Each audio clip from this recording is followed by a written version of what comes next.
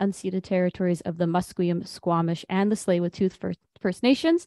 I am here with Abby from Industrial Light and Magic. Abby worked as the VFX supervisor on the film Goodnight, Oppy. And very simply, if you have not seen Goodnight, Oppy, I'm very sorry. The film focuses on a mission that's been over for 5 years. So I think you're going to have to accept things being spoiled. But hello, Abby. How are you today? Hi, I'm good. Thanks for having me here. Oh, we are very excited to have you here. Very excited to hear about your work you did on the film.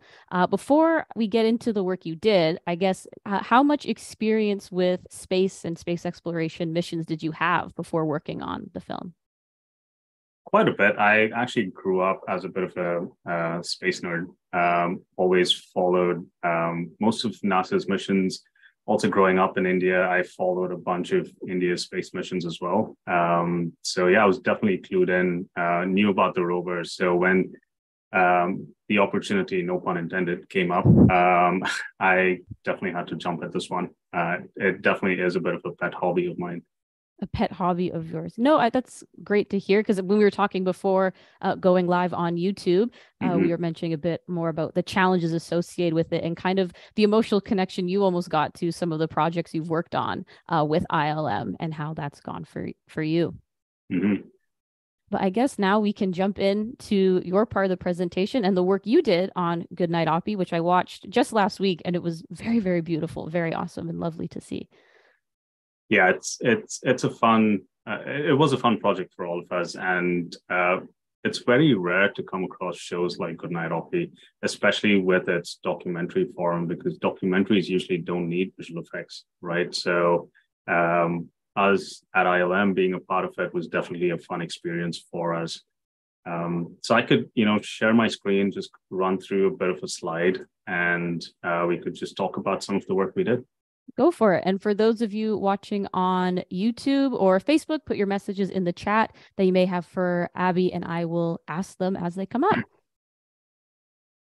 Sweet. Right. Yeah. So, like you mentioned, Goodnight Oppy chronicles NASA's successful launch of the Mars rovers Opportunity and Spirit in 2003, with Oppy defying expectations and going beyond the 90-day mission and surviving for 15 years.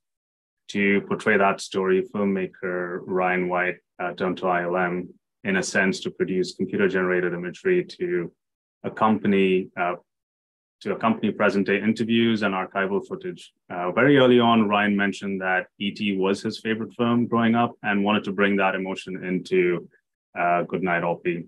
So the visual effects that we did played an integral role in telling the story of the rovers expedition, contributing to about 34 minutes of the film's 90-minute runtime.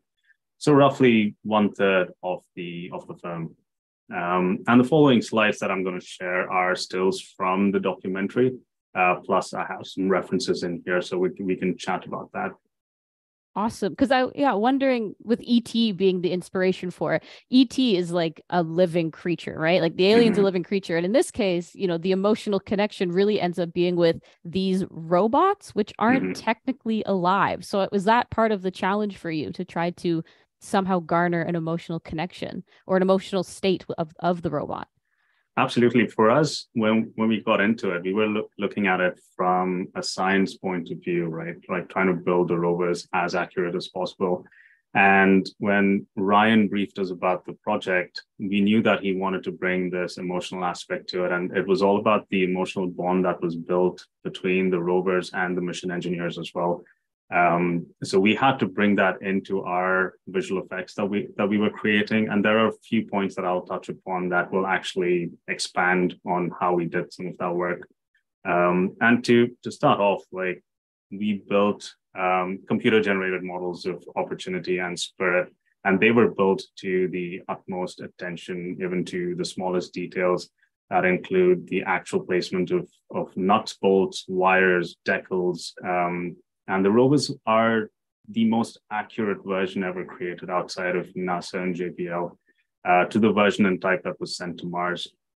Through every stage of the build, we worked with the filmmakers and the project engineers to make sure that the team here at ILM were portraying the rovers as they were when they were originally sent on their Martian expedition. And to come to your point about the emotional factor in there, to keep the storytelling aspect of opportunity and spirit, the team here and the filmmakers worked closely to build a library of animations that would portray subtle but convincing emotions of the rovers. We wanted to show that they were more than just a box of wires, cameras, and sensors. This was a bit of a creative liberty that we took to form that connection between the rovers and the viewing audience. And in an attempt, like I mentioned, to match that emotional bond between the mission engineers and the Mars rovers. We also needed the rovers to carry the story, but we owed it to the really incredible team at NASA and JPL, and we owed it to them to keep it feeling real and true to the events that actually happened. For example, the rovers have these two cameras. They look like eyes in their engineering design, right? So the animators here at ILM used the movement of the camera shutter and the motion of the lens filters as eye blinks to emote various states of confusion and curiosity. And that was something Ryan, director, suggested, and we thought that was a great idea because we could then support that with rotations of the head to show minor frustrations and triumphs while keeping it within the bounds of the rover's physical limitations and without making it look very cartoony, because we definitely didn't want it to go into the Wall-E territory and make it too Pixar-like. Too Pixar-like. I remember like reading about, the film after I watched it and seeing a lot of like which came first, like Opportunity or Wall-E, like the attachment to them. And I guess NASA always says like the rovers came first, right? And there's two, right? There's Opportunity and there's Spirit. That's so right. You had to animate and work with both of these rovers, but they're painted in two very different lights, right? Throughout the film. So how did you overcome that? I guess for those who don't know, Spirit and Opportunity launched at the same time or close to the same time, arrived to Mars at around the same time. But Spirit's mission ended much, much earlier than Opportunity's did. And it had a lot more, I guess, problematic childlike behaviors almost. Yeah, they did label it as a problem, the rebellious teenager, right? You can see that in the documentary as well. The rebellious teenager. So how did you, I guess, were there any ways you worked with showing that kind of rebellious persona that was attached to Spirit and the lovely golden child that was attached to Opportunity? Right. Well, we throughout the documentary as well, there were subtle cues in there, like the music's different for one, the sound design slightly different, and also visually we always kept Spirit to the screen right of frame and Opportunity to the screen left. So whenever you see a split screen, you see Opportunity to the left of screen and then Spirit to the right of screen. And also Spirit's world had a bit of a bluish hue to it, a slight bluish tint, whereas Opportunity's was more on the red tones to it. And animation-wise as well, there are bits where we see when Spirit breaks a wheel, a bunch of frustrations there, struggles with the rover that we managed to portray through the animation itself. So those were subtle things that we added in there. So it's a bit of a psychological factor when you look at the visuals of the rovers, that you know and understand that they are, character-wise two different things, because their actual physical design are exactly the same. They're the same rovers, but we had to bring in those little emotional and visual cues to them. No, well, as someone who watched the movie, you did a great job. It worked. It really shows that, one is definitely the problem and one is perfect. But what else do you have to show us with what else you worked on the film? So, the expanse of the Martian terrain, I mean, it plays such a huge part, right? And it's Mars. It's so recognizable. And recreating the landscape was a challenge. We asked if we could go. They said no. Would have been a long journey. Would have been too long. Would have been too long. A bit too long. Yeah. But I think I would have enjoyed it. So besides scientific imagery, there was no other reference of the surface of Mars. To stay true to science and accurate to Mars itself, we collaborated closely with NASA to accurately recreate the Martian surface like never before. So we received a really rich data set from NASA that included tons of elevation data captured by the HiRISE orbiter, as well as images captured by the PanCams, NavCams, and HazCams on the rovers. The team here at ILM then used this data as a foundation for our CGI environment build. The HiRISE images were used as a basis for the topology of landmarks like Victoria Crater and Endeavour, while the images from other cameras inform the composition of soil, the type, size, and density of the rocks. So we had a lot of imagery that we could really use. But one of the other challenges was that a lot of these images had the color filter on it, right? So they had a bunch of filters on them. So we had to interpret that to make it feel a little bit more in line to what it would actually look like in the actual color spectrum. Right, because I guess how I know mainly how telescopes take images, right? And for Hubble, that all comes down in black and white, and the color filter is taken, like the filter's put over the telescope as it takes the image, and the easiest way to explain it, and then the color's added later by by data scientists when they're down there. And so I'm assuming something similar happens with the rovers like this, and so you have to kind of work backwards to figure out what it would look like more to the human eye. Is that what you're saying? That's exactly what it is, because some of the images were shot with infrared. Some of them were shot in other color spectrums, which just escapes me for a second. But we had to then interpret that as to something that would look visually pleasing. Also, I think Hollywood has sold the idea of what Mars looks like in a certain set of movies. So we had to also write that line so that, we don't create something that's too alien that people don't recognize as Mars. Right. Because I guess, the idea of Mars being like so deeply, deeply red. It's not hugely deeply red. It's red, but it's not that red. That's right. Yeah. So we had to sit on the fence there a little bit, but at the end of the day, we still had to make it cinematic and add a bit of drama to it. So like, for example, you don't really see clouds on Mars, but we had to add some texture in there because it just wouldn't help us identify things like the horizon, a bit of parallax, or a bit of motion in there. So we added subtle sense of clouds in the background. And that was some creative liberty that we had to take. Well, I guess, I mean, at the end of the day, you can't get to Mars. And so you're still making a movie. And so it has to look like something people want to look at, right? And things that are familiar to us, right? Yeah. So adding clouds, I think, is totally reasonable. Yeah. Probably forgivable as well. Yeah. But, at the same time, we still had to keep the ground reality of everything as accurate as possible. We also, simulated erosions and reverse engineered landscapes by building a custom scatter system for the rocks based on dust storms or general wind systems, so that we could scatter rocks naturally, like how it would be scattered with the wind, and to match references as well, and to faithfully recreate that, just so that it didn't look like it was like a set design where we just placed rocks randomly, right? So we used wind flow systems just to get the rock scattered across the surface, so it looks a little bit more natural. And also these multi-layer erosions that you see on the terrain itself, which you can see on the image to the screen left.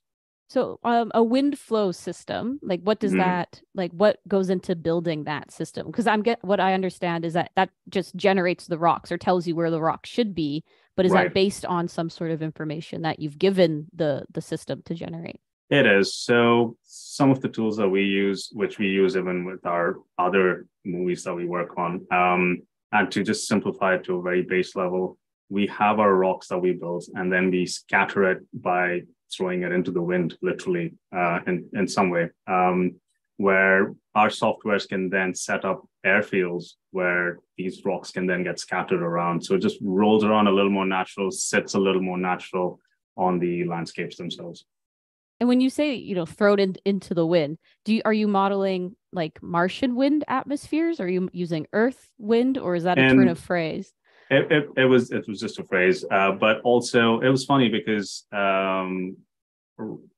after the screening, we were there for the first screening, I think the first international screening, and I walked up to Toby Boykins, who's in the documentary, and I was like, so what do you think of it? And he's like, oh, that looked great. That looked really awesome. And I told him some of the stuff that we did. And he was like, well, you should have just contacted me. I'd have given you the formula as to what the wind velocity would have been. And you guys could have simulated the whole thing. And I was like, no, that would have been a bit too much for us. We are still trying to make it look cinematic, and that would have gone over our heads. But a lot of it was based on visual references, just to make sure that it falls in the similar manner and just has a much more organic placement of the rocks. A more organic, Martian feel. I guess, if you're feeding it not wind, at least you're still feeding it Mars information at the very least. So images. At the very least, yes, yeah. And on actually more than the wind, we actually spent proper time looking at Martian light because unlike atmospheric conditions on Earth, the light on Mars is different. So we had tons of archival footage and various photographs from NASA's archives that we could actually look at these images and references and make sure that we get the same nature of light based on the sojourn of the sun as it traverses the Martian sky to depict accurate lighting conditions as to what night would look like, what mornings would look like. There are a few shots where we do have a bit of a time lapse where we have our rovers just stuck in an infinite, I think it's Spirit in an infinite reboot, where we see, day and night cycles going. So we based a bunch of the light based on, actual Martian sky footage. That's a great way to lead into this question I just got from Ian that's asking, what is your partnership like with the team at NASA? So like, how was it getting this information, and, how much were they willing to give, I guess is a good question. They were amazing. We got tons of data. A lot of it was also blurred out, because some of it was stuff that wasn't meant for, people outside NASA to see.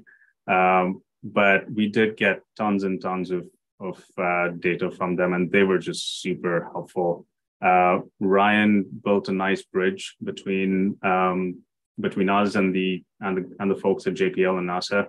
We would send them animations, we would send them our early models of the rovers, and they would just come back with notes, talking about how the robotic arm should be bent, or it's traveling too much, the angle of the arm is a little too different. They were excited, to be honest. They just wanted to see what we could do with their rovers from, a storytelling point of view. And I guess we were talking a bit before as well that the idea, the teams who worked on the rovers, like they're gone, right? They're on Mars. They can't get to them. And so this film is kind of a way to see like their children again, in a way. Like, it's moving, it's generating. Yeah. They were just so excited when they started seeing our early animation tests. And just renders of Mars itself. One of the first shots that we did was Opportunity being deployed on the Martian surface, where the solar panels, the arrays unfold, and she wakes up and rolls off the ramp. And when we did that first shot, everyone was just so excited to look at it, and they felt that it looked really authentic to the way it would have happened. That's amazing. I can only imagine what that would have felt like, having worked on the project, then seeing it happen. Because when it's happening, you just get the information back. You don't necessarily see what's going on. Yeah, and we treated it like, we had as if there was someone with a camera on Mars just capturing the whole thing. So they were also getting a different perspective and a different point of view on what actually happened there. Right, because a lot of the images coming back would have just been what the rover would have seen, right? And so now they get to see the whole scene of what would have happened. That's very cool. It sounds like a great partnership and like very beneficial for everybody at the end of the day. It was fun for us. I mean, how often do visual effects artists get to work with, the geniuses at NASA and JPL? Like, at some point, I guess most of us wanted to be an astronaut, right? So having that connection at some point through your career, it's just amazing, very inspiring. That's awesome. I love that. At some point, everyone wants to be an astronaut. For me, that ended when I learned how high up I would be going, and then that was done. That's okay. Too far. Right. What else do you have to? I guess with Martian light, comes with, yes. Like I was going to ask about this, the landing sequence. Speaking of the atmosphere, right? The atmosphere being 1% of what Earth's is, very, very thin. Now you've got this landing sequence, which or EDL is what they call it, right? Entry, descent, and landing. And That's this became very popular. These 7 minutes, so I guess they call it. They had 7 minutes of terror with the Curiosity and Perseverance, really amplified it with them being completely new ways of landing. But again, they wouldn't have gotten this information. So how did you and your team go about animating this incredibly stressful sequence of events? I mean, this was where we actually took a bit of creative liberty to just keep the viewers engaged, right? Because we did actually get some amount of telemetry data, which we could just use as reference, not really interpret that, but we use that as reference to understand how fast they were traveling, and at the speed, or how they were orientated while entering the Martian surface. But we had to make this bit cinematic, just so that you can keep the viewers engaged and heighten the sense of tension during the sequence. Violent stage, so lots of camera shakes, and the deployment of the parachute as well was treated more like a relief right after that initial entry phase, right? So we still kept one eye on realism in terms of you see the flutter in the parachutes, when the boosters come out to slow the descent down, the dust being kicked up, all that is as real as it gets. But in terms of camera angles, in terms of just adding sense of atmosphere that the module's just passing through, because if you just imagine a shot as it is, it would actually be it wouldn't be as dramatic, right? So we had to add little flavors of spice here and there just to make it more interesting. I think that highlights a key difference between people who work on rovers like this and then people who are watching the results of the rovers like this. Because watching the landing sequence in the film, I was just as stressed, even though I know what happens, right? Like just knowing the intricacies of what has to happen for the landing sequence to be successful. Whereas, watching it, it's like, oh, the parachute came out. That's good, right? And so you have to really make it try to emphasize, how many things have to go right for this to be successsible. I do feel like that gets lost in general with launches and landings. But to translate it now to a film with, limited information is a very different challenge. Yeah, and music plays such a huge role in the whole thing, right? That definitely heightens the tension in the scene quite a bit. And even when you watch Goodnight, Oppy, you see the camera moves. The camera points of view are a lot more frenetic. There's a lot more camera shake. There's a lot more quick cuts in the way we see the modules enter the Martian surface atmosphere. And then once everything deploys and it lands and things settle down, the camera then comes back to a much more stable, settled down look. So even as a viewer, now you've gone away from that frantic nature and now to a much more stabilized point of view of the whole thing. So not only are you, animating the rover and making sure the rover looks emotional enough, you're also making sure that the camera shots you're using are making the viewer emotional enough for the film as well. Yeah, I mean, it's all in the framing and composition, right? Because you can turn something that looks fairly simple into something very cinematic. And that's what we had to do, because we had this massive expanse of landscape, which is nothingness, just dunes and rocks. And we had this one tiny rover traveling through the landscape, and we had to use creative camera angles by placing rocks in the foreground, by choosing different angles to make the rovers look either heroic or as if they're distressed. So framing and composition plays a pretty big role in the way we portray things on the screen. Great. I guess I don't know if you'll talk about it, but my next question, in portraying stressful situations, of course, comes with the ending of Opportunity and that big Martian dust storm. So do you have anything to share about that? I don't have images, but I can definitely talk about it. This slide is perfect. We do have the twisters that turn up, right? The dust devils come up. The sandstorm, the dust storms was fun. It was really fun to do. That's where we could flex our visual effects muscles a little bit, because we're just creating these massive dust storms that pretty much dwarf the rovers. And And so there was a bit of a debate that happened as to like, do we really see lightning within the sandstorms? Because there were some images that showed that we see some sort of electrical impulses within the dust storms, but then there were reports saying that you don't really see them. But we included them anyways because we felt that just, that it's drama again, right? And we could use those lightning flashes to light up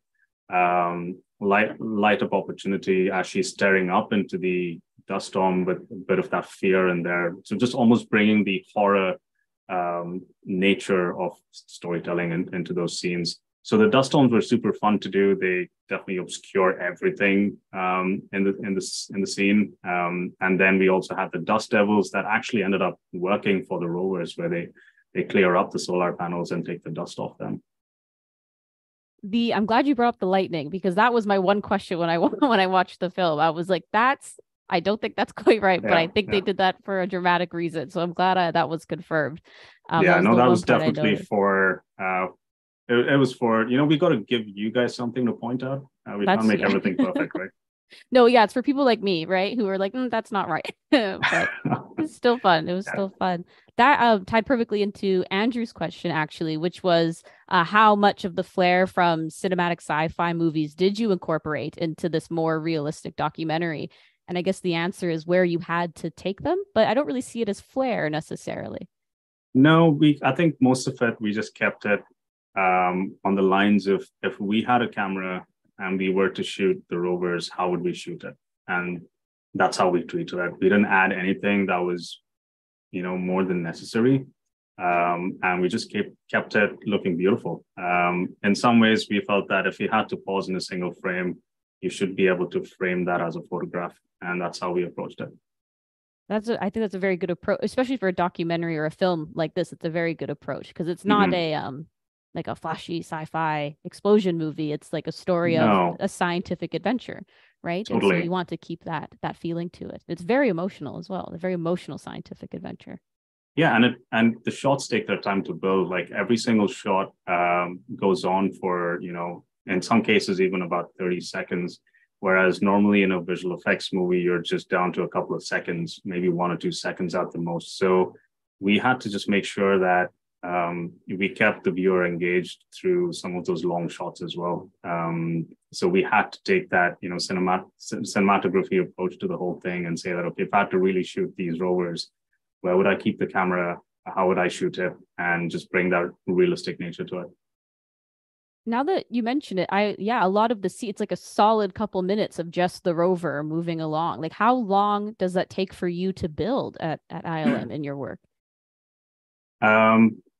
It in some ways, I mean, it sounds more like a cop-out, but I say it depends, because if it's a complex scene in terms of, say, a bunch of buildings with a lot more detail in their explosions in the background, that's a different approach we'd take for it. But here we didn't build, we treated this as sets, right? So we built the stuff around Victoria Crater, around Endeavour, the Meridiani Plains. We built sets of that, and then we could place the rover, then set the camera, and then let the animation run through it and see how it all worked out. So in some ways, it was more of the processing power, the rendering power to get the images out at a 4K resolution that was a bit of a challenge, and we had to find efficiencies there. But in terms of the environment builds, we were building these sets anyways, and we could then place the camera where we felt would work really well for these scenes. Amazing. I guess we're almost to the end. So before we end out, is there anything else you'd like to share? Maybe your favorite part of working on the project, or another one of your slides about some of the work you've done? Well, no, I think we covered most of it, but I think Goodnight Oppy is a good example of the intersection of creative and technical minds, breathing life into this really inspiring endeavor. The symbiotic relationship that we had with the filmmakers and the scientists of the Mars mission was pretty much an experience of a lifetime. It was very inspiring for us. It was great to see their excitement to see their beloved rovers come to life.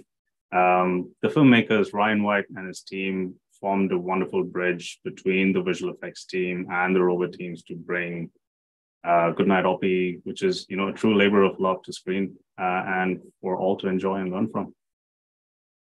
I think a labor of love is a way to sum up the entire mission, really, with spirit and opportunity. Especially in Opportunity's case, a rover only meant to last, a few months, lasting 90 days. Yeah. 90 days. Yeah, lasting 15 years, right? That's, I think, the true labor of love in terms of space science and stuff. Well, I think that's it for questions, and that is our time. So I just want to extend, another thank you to Abby for joining us on Ask an Astronomer. It was a very interesting talk. I'm a big fan of the work that you do over at ILM, and especially this type of project, which is a very, very unique project. So thank you very much for coming on and discussing the work that you do. No, thank you very much. It's been a pleasure. Thanks a lot. Of course, we would love to have you again for the next fun project you're working on, Absolutely. which you can't tell me about, but I want to know so badly. As for us here at the Space Center, come on by. We have a couple events coming up here before the end of, or coming up in June. So keep an eye out for those. I will be away for the next Ask an Astronomer. So you will have Michael and someone else. I'm not too sure yet, but have a good rest of your day. And thank you again, Abby, for coming and speaking with us. You're very welcome. Thank you.